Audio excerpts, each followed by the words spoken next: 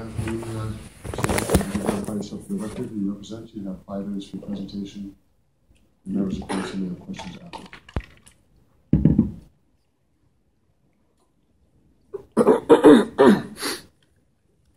Pardon me. Still battling this cold. Good evening, ladies and gentlemen. My name is Chad Novak, and I am here representing the Saskatchewan Taxpayers Advocacy Group, which is a grassroots organization proudly standing up for the rights of individual taxpayers. I am amazed, and I want to say thank you for everybody turning out tonight. I'm here to address the 2017 revised City of Regina budget. Pardon me. I want to first extend my sincerest gratitude and appreciation to our Premier, Mr. Brad Wall. Yes, I said that. Now I'm sure many of you are thinking, Chad, why on earth would you want to thank our Premier for putting us into this predicament? Well, let me explain. First off, let me be very clear. The budget released on March 22nd was probably the scariest budget that I have ever been witness to in my 41 years in this great province. From drastic cuts to our most vulnerable, to further tax breaks to corporate friends, it was honestly light years beyond where even my wildest imaginations could have thought that the Wall government would have dared put us in. Now, with that being said, it is only because of this budget that the general public seem to have finally woken up from the slumber of putting unwavering trust in their governments, including the City of Regina.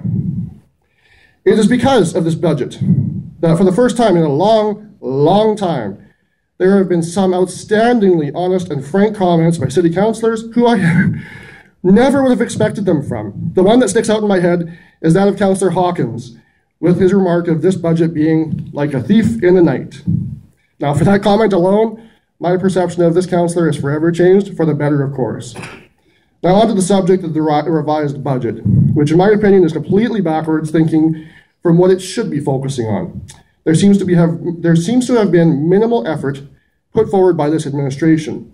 And I mean, it seems to have started out promising, where they actually attempted meaningful action by considering real spending cuts. But unfortunately, they missed the boat entirely on where the real spending revisions ought to be focused on.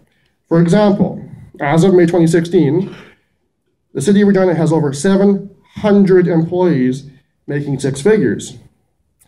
And it's no secret that there are several layers of management within the City of Regina organization. This has long been criticized by city workers. Now, for me, this would have been the first place that I would be looking at to save some real money. Secondly, speaking of overpaying, how about we take a look at the growing number of sole source contracts that are being awarded, where questions have been raised by the private industries as to the validity of the pricing of these projects. From the glockenspiel, to the recycling, to the food and beverage service at the stadium, to the Pacer ballpark relocation, which is something new that nobody has heard of yet. There are millions of tax dollars being expended with little to no accountability from anyone but internal staff.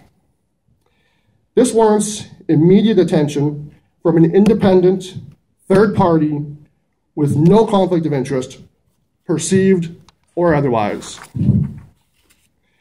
Next, let's actually look at reducing budgets where they continually come to you asking for 5 to 7% increases year over year, with little to no public questioning, such as the Regina Police Service.